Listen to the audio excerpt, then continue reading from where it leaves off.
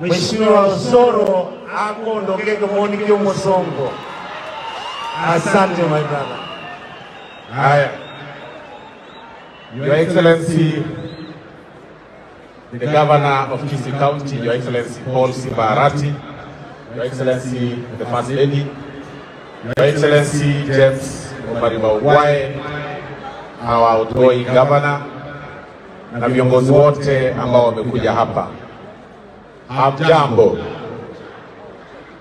Your Excellency, for me, this is a dream come true because it's a dream that was born out of a committee meeting that I served with you in the committee on implementation when we were doing a bit of some report about the Nairobi County on some projects that were duplicated by the national government and the county government.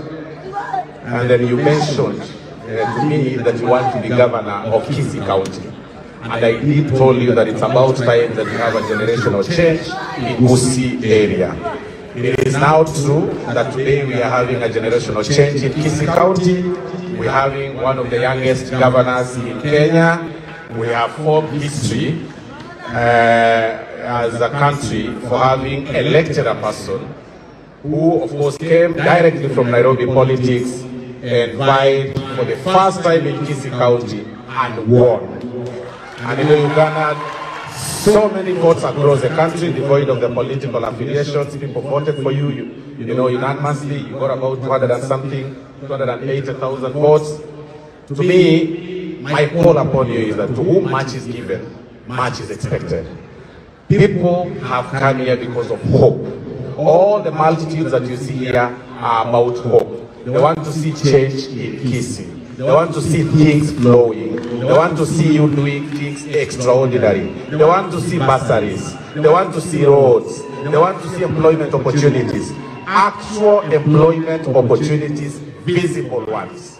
And once you do that, trust me, in 2027, you will have no competition.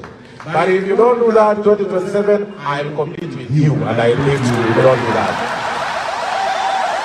Your Excellency, I also call upon you that even as you pursue your 5-year goal and dream, kindly, Your Excellency, please work with the national government. Regardless of the court's outcome, if it happens that the court will rule that William Ruto is the president, swear allegiance to William Ruto and help the people of Kisii County.